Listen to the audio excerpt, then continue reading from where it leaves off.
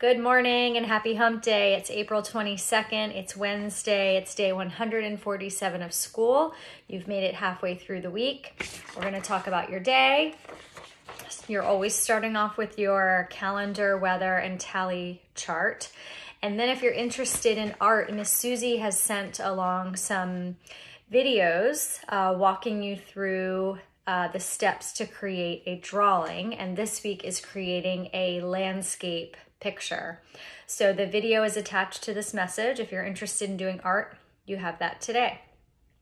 Then you're going to move on to grammar and do one page in your grammar book wherever you left off from before. Everybody's probably on a different page, and that's totally fine. You're working at your own pace.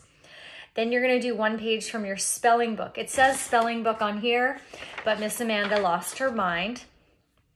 My brain went away for a little bit, and it's actually a spelling packet. So we do these packets in WordWork, and there's 2 pages, front and back, stapled together. And in WordWork, we would usually start and do 1 page a day before you were able to choose which center you wanted to go to.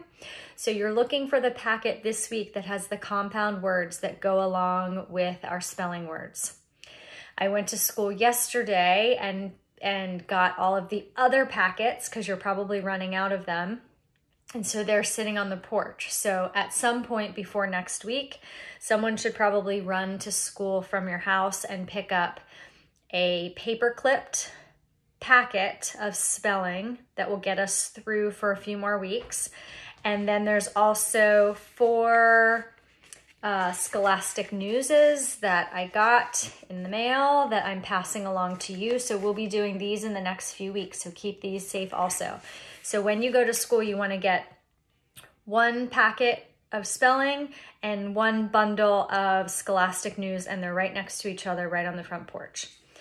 Okay, then you have 2 things to do on Seesaw today. One thing, you're going to read a little passage, a little article about this long that's called The Talking Shampoo Bottle, and you're going to answer a couple questions at the bottom.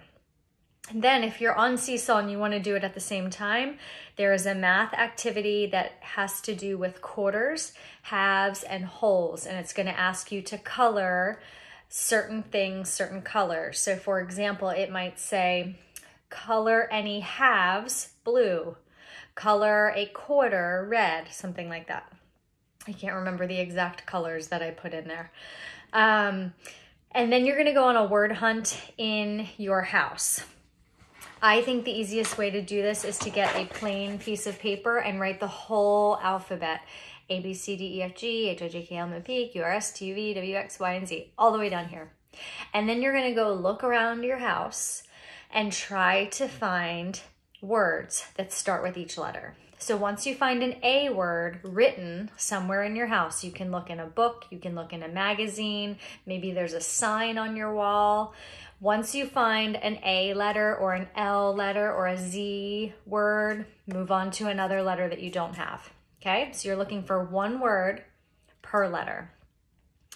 Okay, and then on Seesaw, I'd like for you to record yourself telling me what you think you're going to do for your science project. Or maybe you go on to Seesaw and you say, Miss Amanda, I have no idea what I'm going to do for my science project, and then I can help you.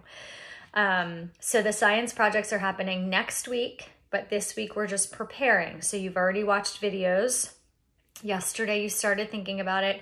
Today you're going to tell me what your science experiment's going to be about and what you think might happen. So you can kind of give me your hypothesis. Tomorrow, you're going to start collecting materials. And then next week, we'll take care of the rest.